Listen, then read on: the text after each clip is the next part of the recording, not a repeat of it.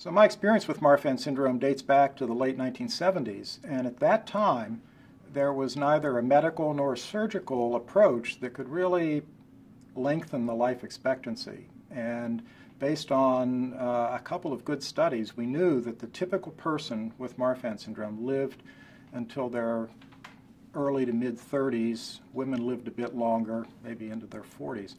So that was the benchmark in the absence of any effective therapy. And over the subsequent 30, 35 years now, I'm delighted to say that the life expectancy has increased by about that number of years. And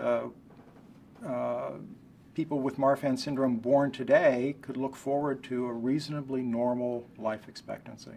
It's going to take a lot of work, medicine, potentially surgery, but life expectancy has improved dramatically.